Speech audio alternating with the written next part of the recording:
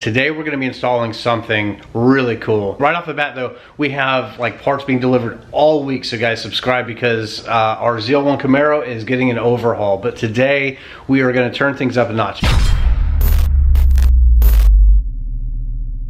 If you missed the last video, we installed a really sick cold air intake that's made of carbon fiber. And we're doing something similar today, except that it's on the inside. We're gonna be addressing a steering wheel that I think that you all are going to love. I've already cheated, I've already unboxed it. I wanted to make sure that everything was good to go before we actually started rolling the camera. And let me tell you, it is something special. Now, I'm not a huge guy. I'm 5'11", and I've got like a large size hand. Even here on like the 10 and 2 notches, this to me is just, it doesn't do it. It still feels like a little pencil in my hand. This is not a sponsored video by any means. I get no kickback if you guys purchase this wheel or not, but I will go ahead and link down in the description where I bought it. But first step is obviously to dive into your trunk here, go into the passenger side, and then we can disconnect our negative side on the battery. That way we don't have any airbags popping us in the face. First step is to grab like a small pick, and then I've already got it. Oops, I'm dropping things.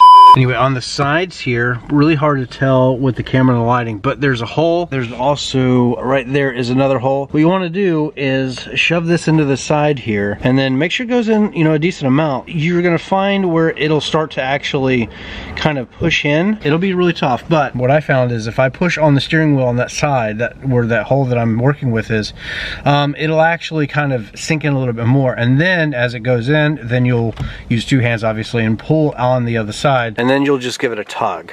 So as we open this up, then you can kind of see what's going on back here. Hopefully it's got springs on here, so you're going to be pushing that little silver clip in right there underneath my finger. That's what you're going to be pushing in, if that makes any sense. So then carefully we're going to start dissecting some of the wires and connectors back here. Okay, so what I thought was going to be like a 5-minute thing to get a wheel off is incredibly difficult. So that clip right here, which is this one here, you have to get a pick in here and just be careful. But I had to get a pick to kind of push down on that bottom lip here, and I know the camera's not picking this up very well.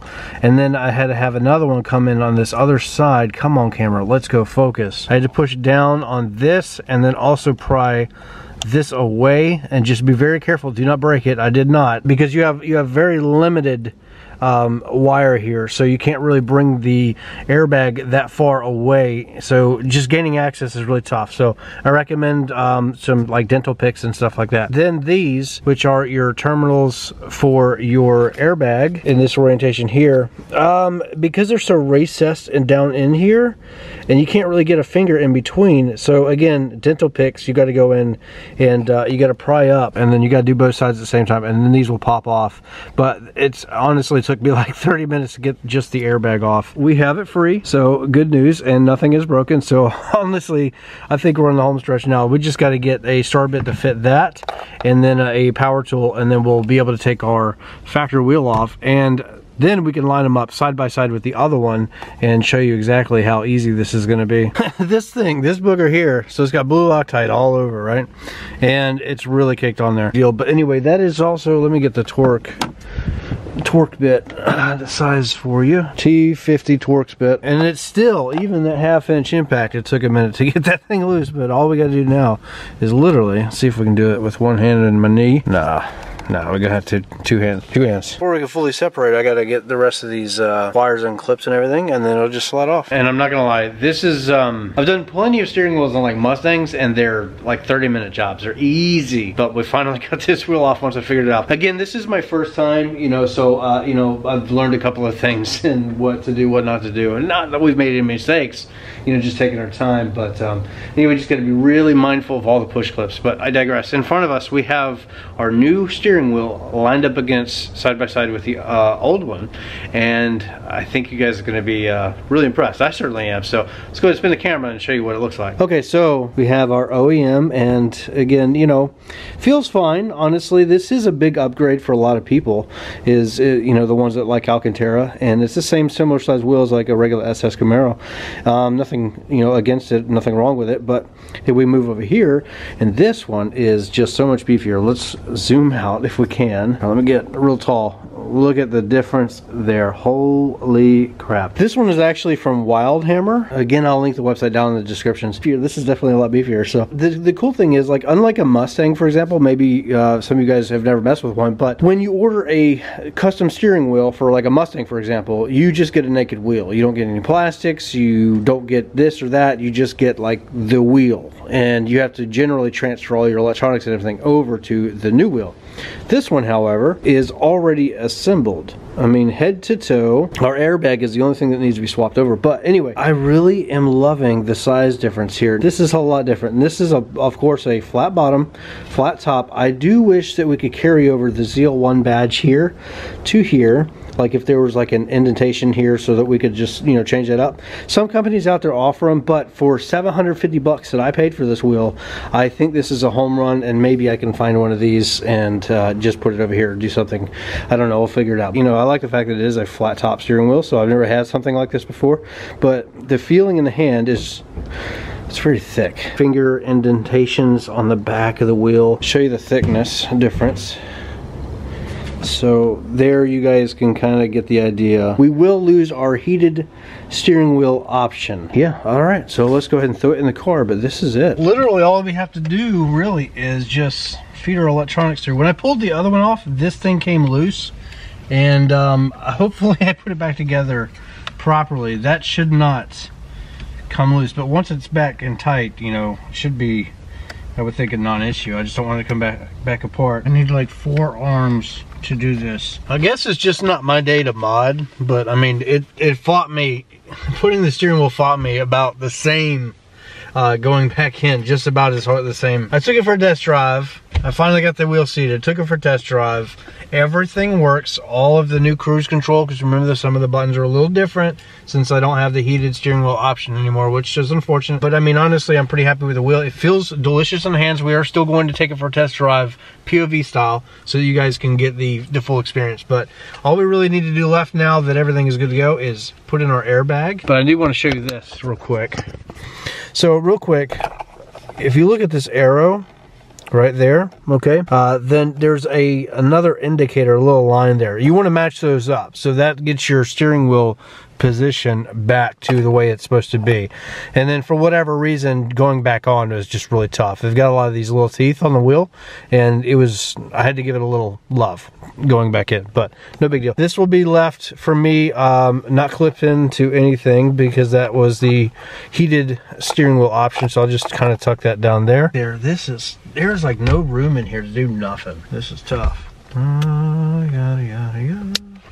Clip. Airbag, please don't go off my face. I did plug in the power. All right, we're good. So now, give it a push.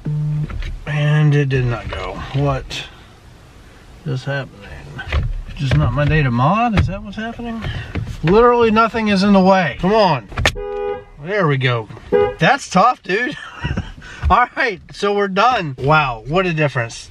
This is crazy. It's really cool to see the flat top and everything here. So again, I wish I had the ZL1 badge.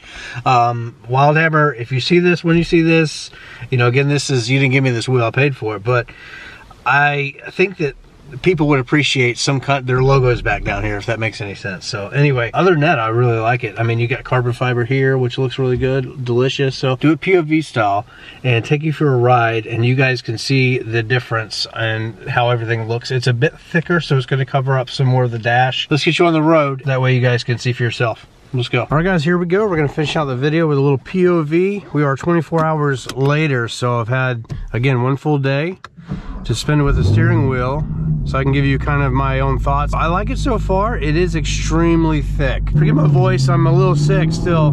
Just trying to get over this winter cold, but everything, the reach to the paddle still feels good. The steering wheel still feels fantastic. I love the fact that we have this, you know, flat top here in conjunction with the flat bottom. So really cool. I've never had something like this, and it doesn't really, it doesn't, I was kind of afraid it might be like angled weird on certain roads and it might kind of like throw off my eyes or something, and it's not. It's fine. There's still a slight curve, you know, to the top here. I like the Alcantara. This actually feels a little bit more premium than what actually comes from GM. I like the carbon fiber here. This is not an overlay. This is an actual replacement, which is really nice. So it's a very high quality wheel. I think for that $750, $850 price range that you'll pay for these, the money and the value is definitely there. You know, there's a couple of little gripes and complaints that I have with it, which really are nitpicking it if I have to. You know, the stitching and everything, it's all perfect. You know, it's the same general size. If I could change anything, again, I wish I could have an emblem here, but I mean, that's nitpicking, guys. Now, my biggest complaint though, and this is something that no matter what manufacturer you go with, you're probably gonna run into, and that is this shape right here. Okay, this raised area, which gives you a nice feeling when you hold the wheel like this, for example.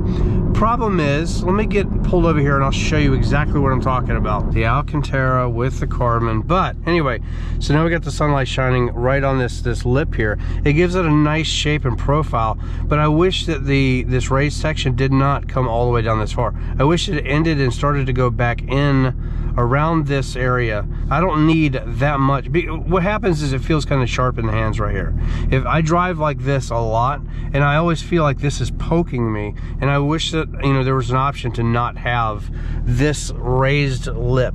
It kind of protrudes a little bit. It's not as slim as like right here. And I know, again, you know, I'm just nitpicking here. The 10 and 2 notches are very aggressive. You do have the finger grooves up here. Everything about it is completely solid. I mean, this could pass for OEM, honestly. Hopefully you guys can kind of see what I'm talking about here. I wish that this area here would disappear about right there and start to go back into the regular wheel. I love the fact that we do have these notches here, just like the 10 and 2. We have them down here as well, so that way when you're turning, for example, it gives you something more to hold on to. No matter what direction, you know, you spin the wheel, you have, you know, grip. I'm gonna hit some corners up here real quick, just for a minute or so, and then I'm gonna kind of shut my mouth and let you guys enjoy the POV. And then I like content like that. I like videos like that where you're not just talking all the time, so that's how we're gonna finish the video, and just let you pretend like you're in the seat. You know, pretend that you're driving this, for example. Or you can gauge your own thoughts off of that.